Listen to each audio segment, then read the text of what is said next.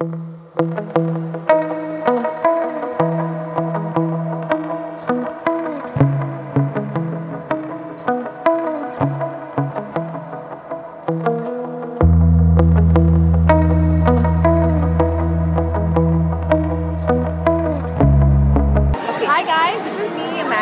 that's Millie, and we are with Neha Dhupia at the Kiehl event.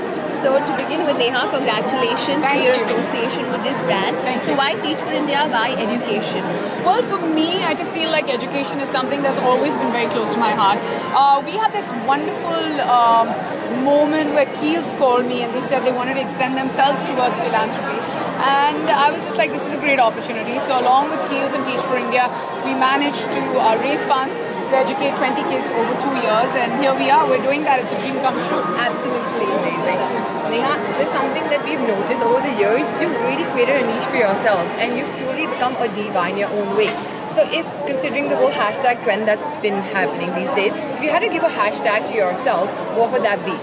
I think my hashtag would just probably be yourself. Like, you know, that's the most important thing, because if you're going to follow anything you see in fashion magazines or read online, you're never going to be yourself. So it's very important to have your own identity. So that's the most important. So is that the reason you're also on roadies? Yes, I am on roadies. I'm very excited. Actually, some of my roadies are here. The guys I went actually, one of our friends is also. Yeah, and it's very, very exciting to be here. I'm seeing them after a very long time. One of my roadies who pledged that he would help in education and extend his services towards education is here, and that's why I chose him for the journey. So he's standing right here next to me, so I'm very excited about it.